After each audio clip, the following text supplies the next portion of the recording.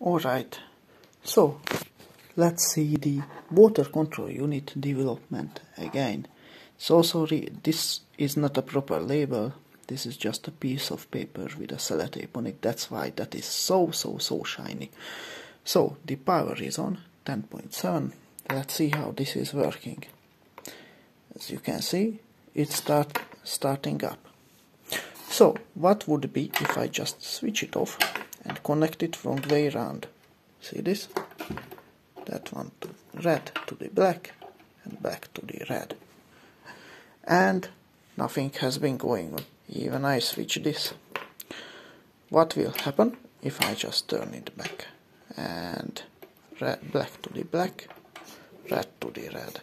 So it is working normally. So the polarity protection is working.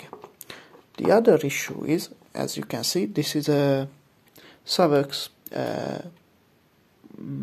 digital servo, and the digital servos doesn't like the 90 degrees movement as the analog servos are able to do.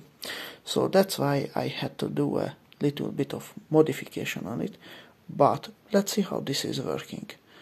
Okay, let's push it down. As you could see, that is an orangish color, and it is on.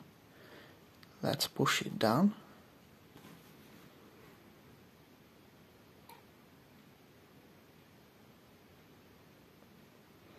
And 15 seconds later, it should work again. Hooray!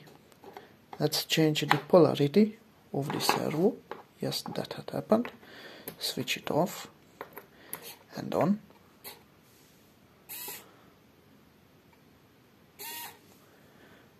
As you can see, it is working. Push it down.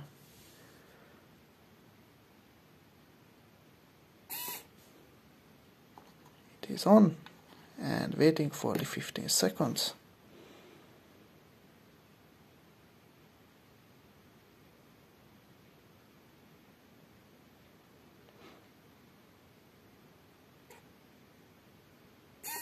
And here it is.